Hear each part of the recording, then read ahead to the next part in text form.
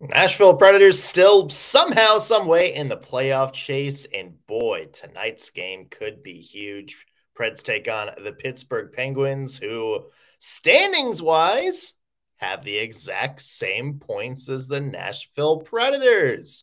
We'll talk about that, plus what's been up with Mikael Granlund since he went from the Preds to the Penguins.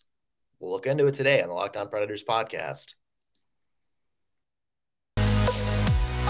Your Locked On Predators, your daily podcast on the Nashville Predators. Part of the Locked On Podcast Network, your team every day.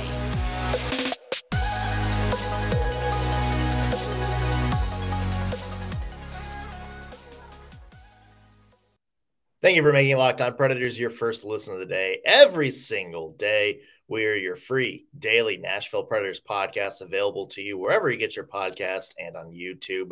I'm Nick Morgan. I'm a writer and editor at ontheforecheck.com, and I have a partner in crime.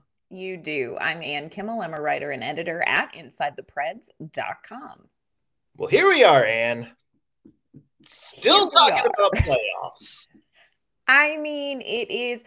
On the one hand, you love it. Like, everybody is here for a dream that's just not going to die. And to see this Spitfire, youth, invigorated, revamped Nashville Predators team still chasing the playoffs. I mean, it is the story that just writes itself. But on the other hand, it's more ambiguity in the future. Did we not think we wrapped all that up at the trade deadline?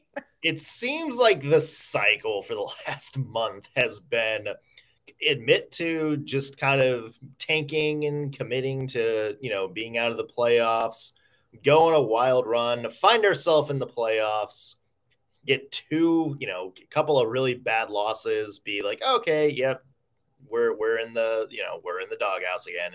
Yeah. And then a couple of out of nowhere wins for really good teams, and then all of a sudden, hey, look, we control our own playoff fates again.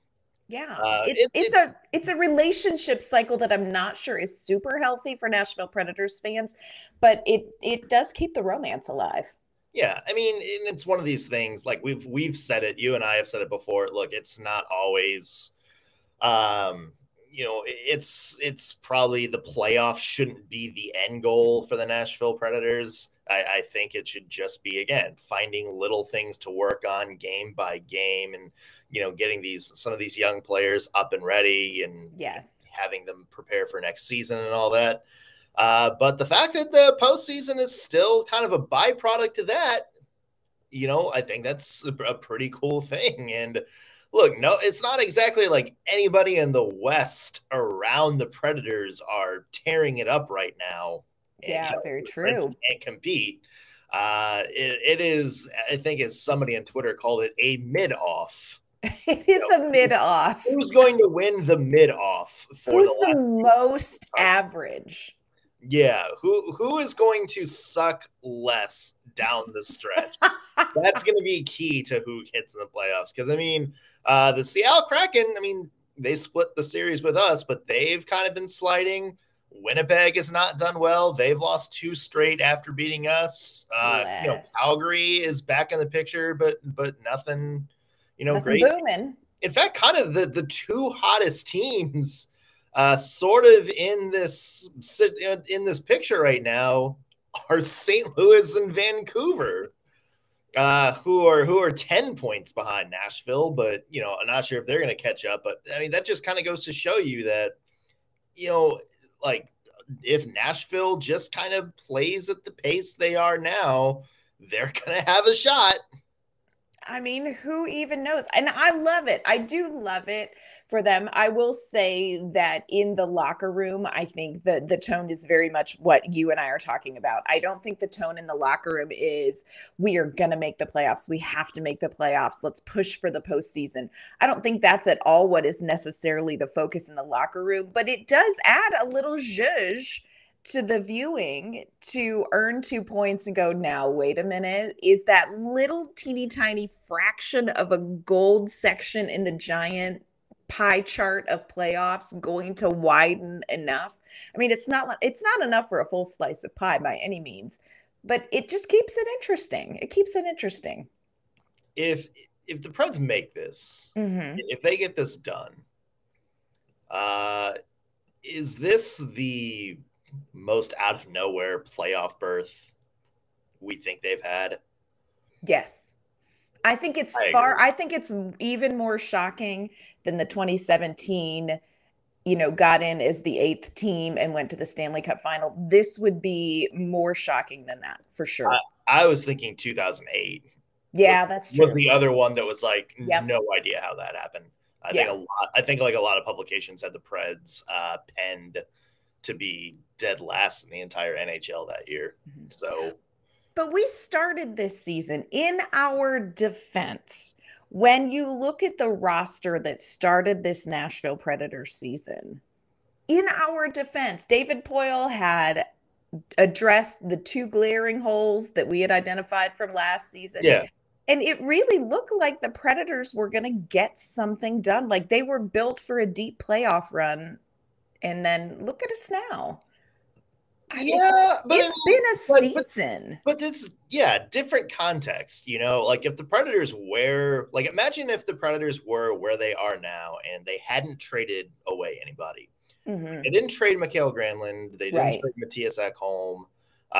Nobody was hurt. They were kind of, it's still too soon for you for that one.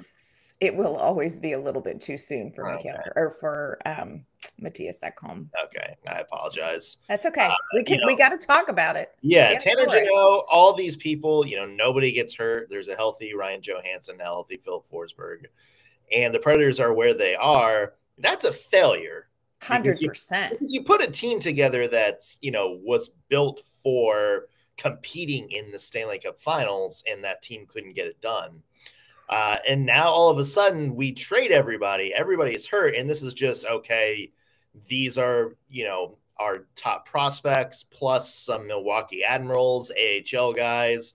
We're just trying to be respectable for the rest of the year and maybe have these guys grow. And all of a sudden you still find yourself in the same spot.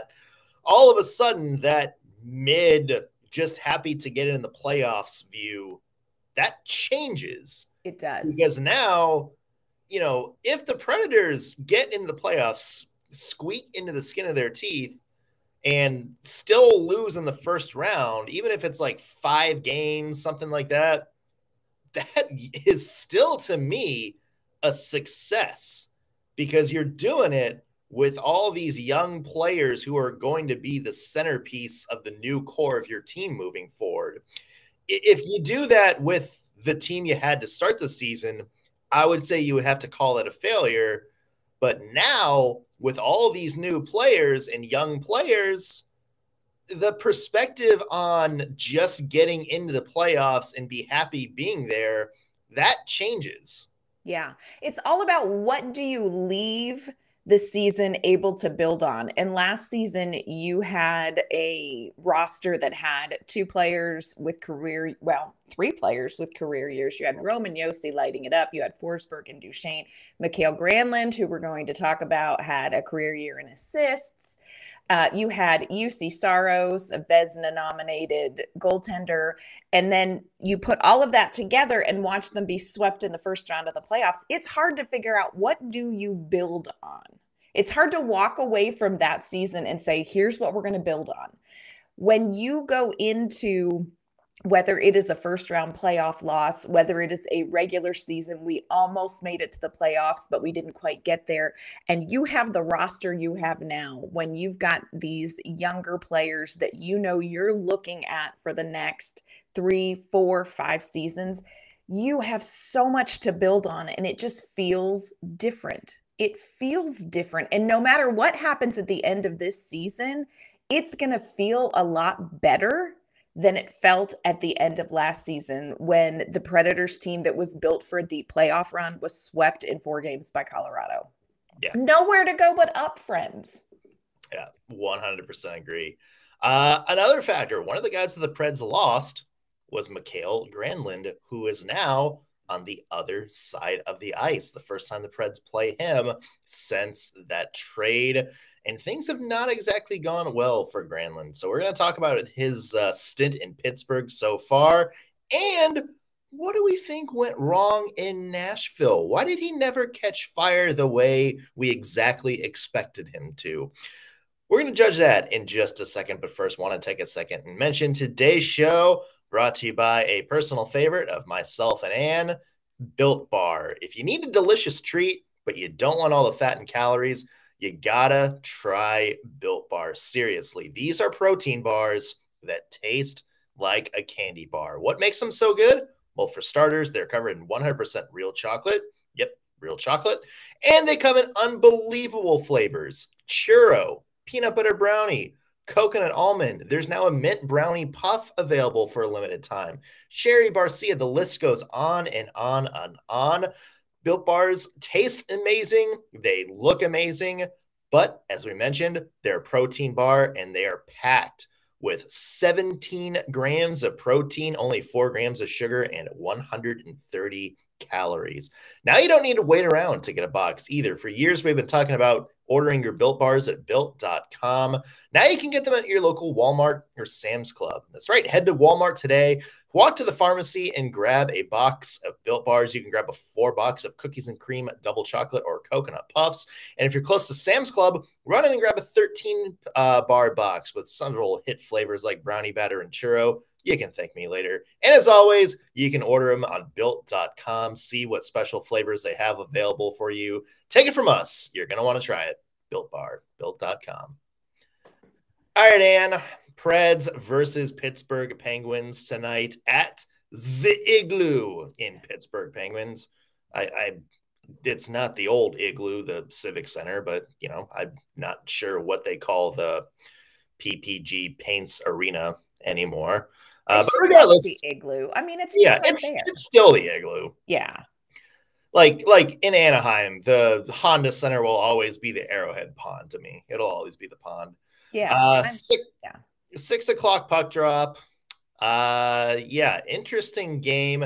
This is the first Predators game against Mikael Granlund since that trade deadline trade.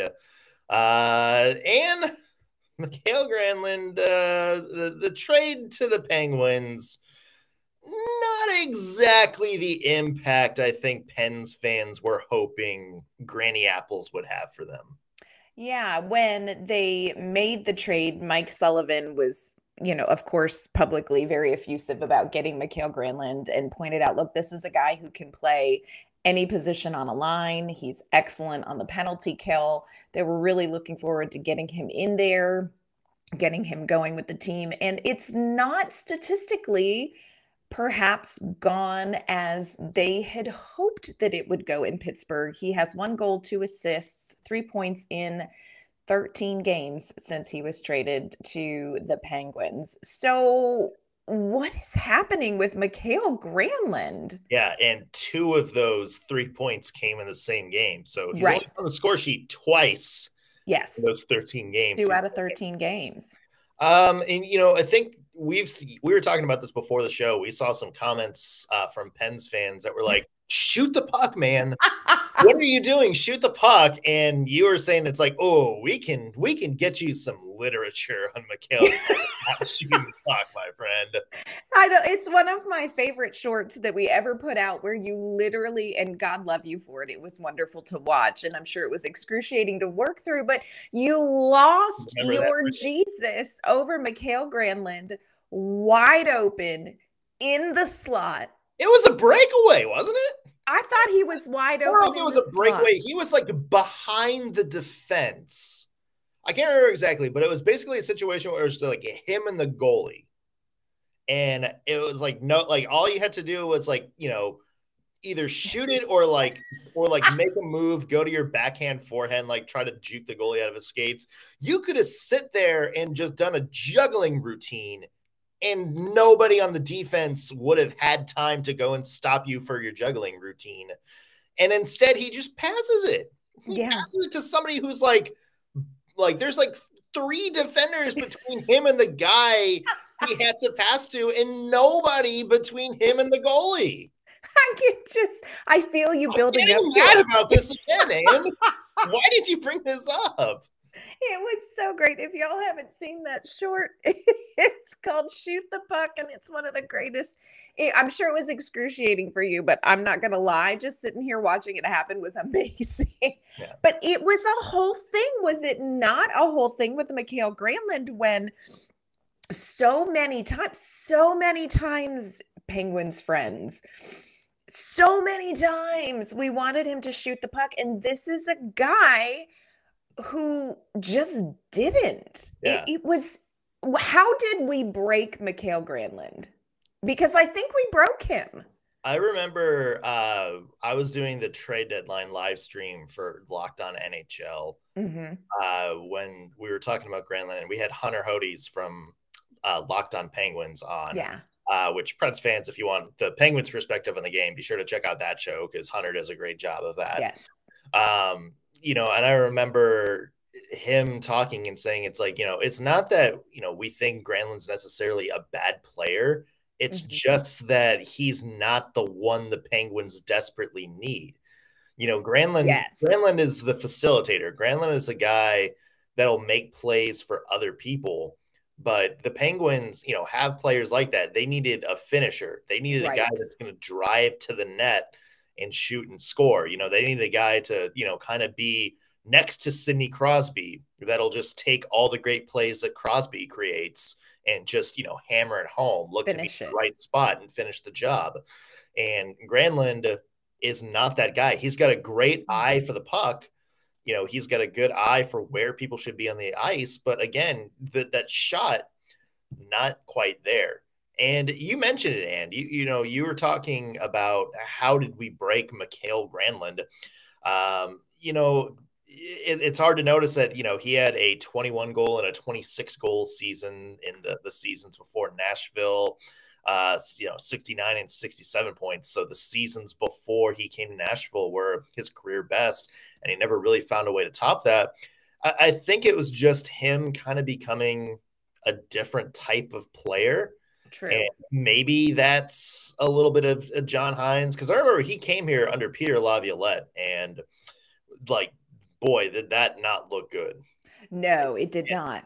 But he was the first player. Was Mikael Granlund not the first player under John Hines that you thought, okay, you're tapping into that guy. You're tapping into what that player can do. You're bringing out something in him that this team needs. In the before COVID hit in 2020, between John Hines and when COVID hit, Mikael Granlund was the Preds' leading scorer, and you saw him turn up his game a little bit. I mean, this is a guy who is Mike Sullivan on the Penguins said he's played center, he's played wing, he's played power play, he's played on the penalty kill. You can kind of use him, whatever.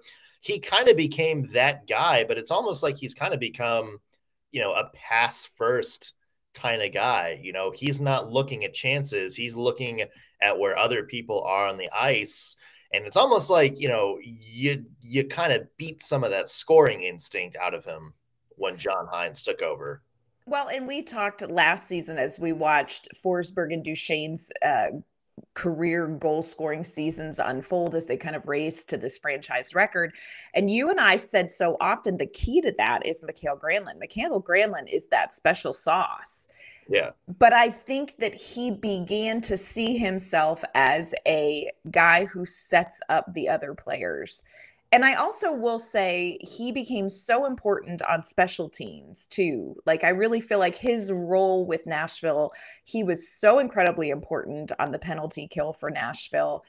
You wonder if just he was so focused in on those roles that this goal scoring sort of fell by the wayside. I don't know, but I will say this. I was a little bit, there was a time last season where I thought David Poile would not trade Mikael Granlund for magic beans and an organ on the black market. There was nothing that David Poile would give up to lose Mikael Granlund because he seemed so key to Nashville's success, to Forsberg and to Duchene and to special teams. Like you said, this is a guy you plug in anywhere.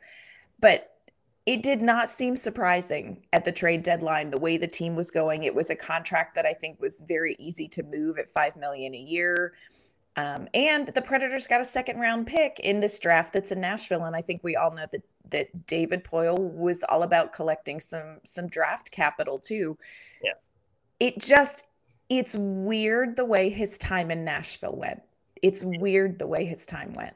Yeah, I think it's maybe a swing and a miss for Penguins fans for sure. Yeah. And again, he's still got another year in his contract after this. So it's going to be interesting to see kind of what happens this summer if the Pens still feel he's a part of the team, or if they'd maybe try to flip him again to try to clear some cap space, because we're going to talk about this in a second, because the Penguins, they're getting really good years from Crosby, Malkin, and, to a lesser extent, Chris Letang, and they're still fighting for their playoff lives, which I don't think anybody in Pittsburgh or the NHL said. So it seems like there's going to be some changes there as well.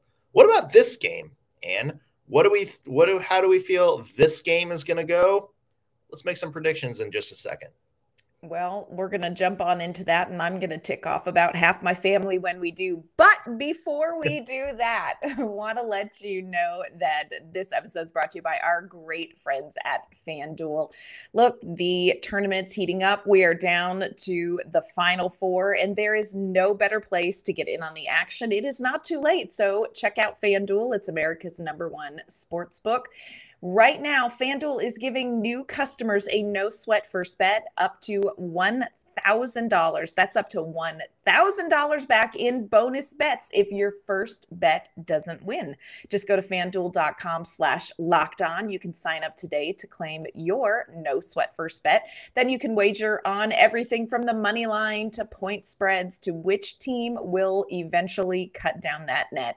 And all of it is on an app that is safe, secure, and super easy to use. So don't miss your shot on a no-sweat first bet up to $1,000 when you join FanDuel today. Just go to FanDuel.com/lockedon to sign up. Make every moment more with FanDuel. All right, Ann. So Preds versus Penguins tonight. Some interesting, dynamics in this game. Both are sort of fighting for their playoff lives right now. Sure. Yeah. They're tied at points-wise in the standings. In fact, I believe the Nashville Predators have more wins than the Pittsburgh Penguins this season. They do. Preds are 37-28-8. Penguins are 36-28-10.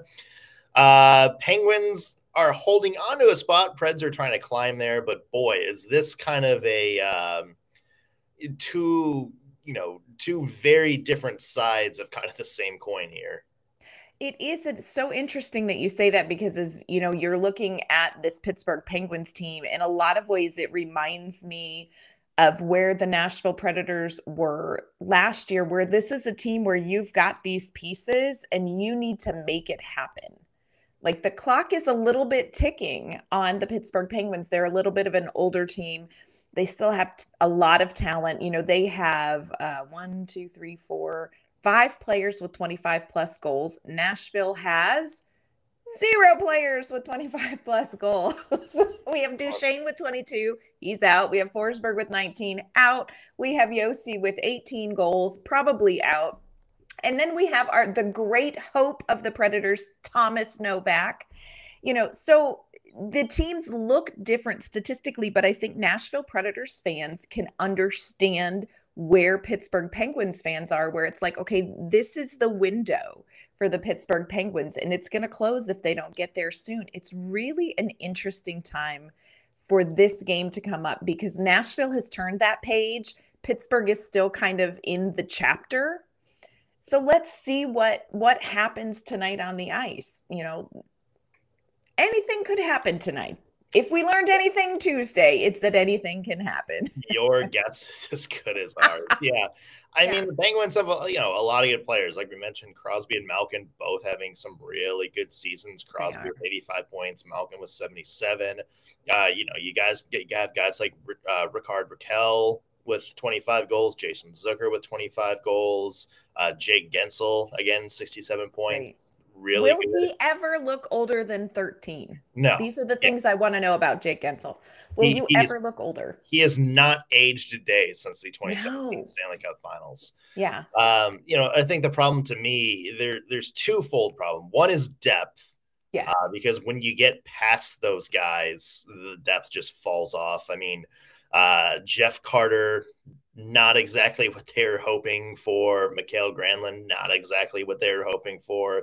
You guys have guys like Ryan Poile and Dan Heinen, who are, top prospects at one point, but haven't quite become what people thought they were going to become. And then the other thing, Ann, is goaltending. Yes. This year, that is an area where they just haven't been able to kind of figure out what's going on. For a while, you have Tristan Jarry, kind of looks like he's taken hold of goaltender of the future, and then has just a very, very bad run of games.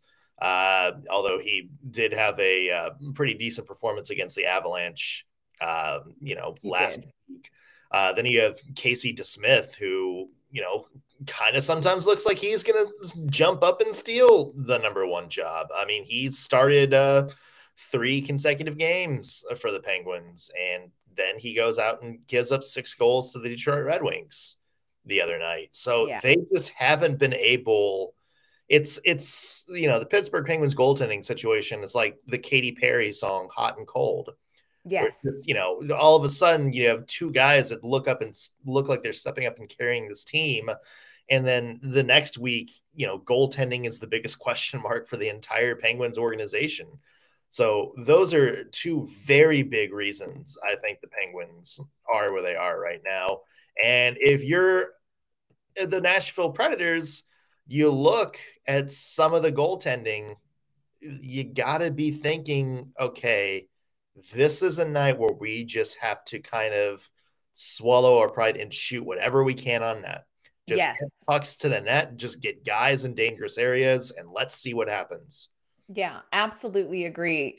This weekend, my son got married, so lots of family in from Pennsylvania. And I was talking to someone named Scott, won't mention his last name because Scott will not be okay up in northwestern Pennsylvania, having said anything remotely critical about the Penguins, huge Penguins fan. But goaltending is such a concern to them. And it's like you said, you look at their statistics, they're 908, 906. Those aren't horrible statistics, but it's game by game performance that is really a concern when it comes to goaltending. And I agree with you, even defensively.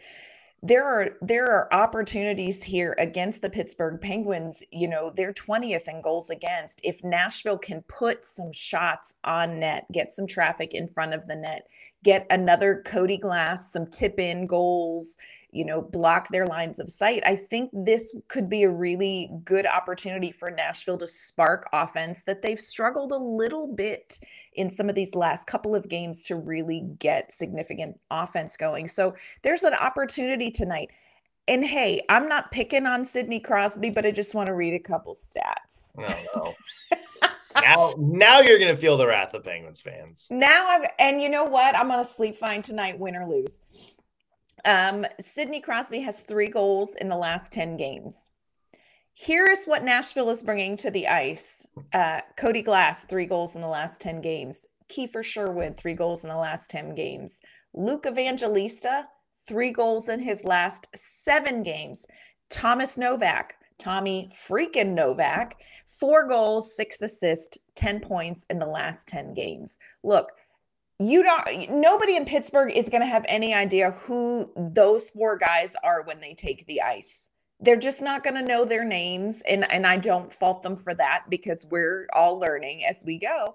Yeah. But it's not that Nashville can't bring some spice to the table. So this is going to be a game where Glass, Evangelista, Sherwood, Novak, they're going to need to do exactly what you say. This is an opportunity to crank out some offense. Let's get that going. Yeah, and not just that, but we talk about the Penguins' lack of depth. You look kind of on that 3rd and 4th line, guys like Colton Sissons. Come on. He's going to have some opportunities to kind of push the issue a little bit. Cole Smith, who I thought, cover your ears, a lot of Preds fans, has played very well these past couple of weeks. Same for Yakov Trenin.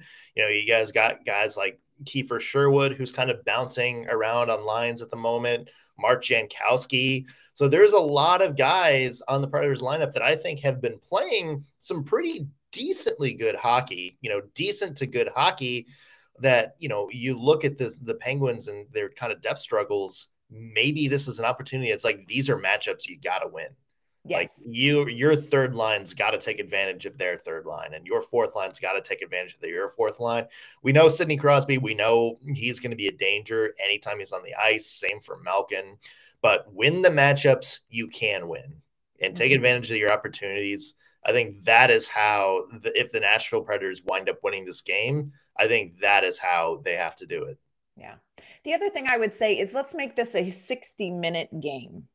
Let's play 60 solid minutes of hockey, because if you look at the Penguins over the month of March, this is a team that has come from behind. They came from 3-0 down to tie the game in Detroit. They ended up losing that game.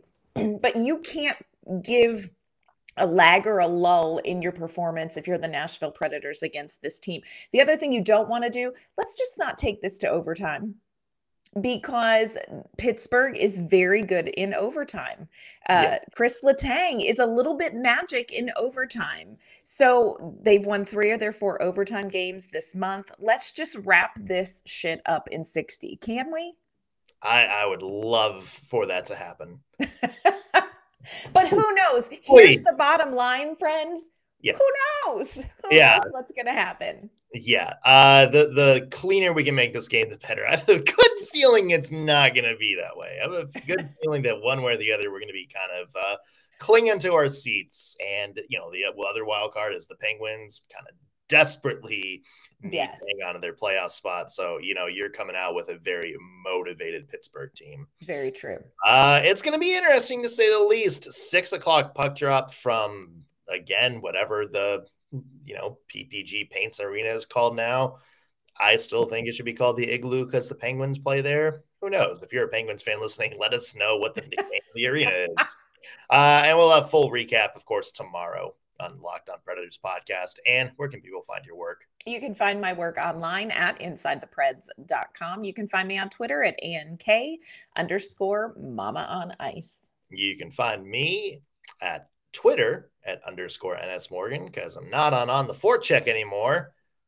There will be an announcement about some future opportunities coming up. Don't you worry. Also, for now, be sure to follow the podcast at LO_Predators.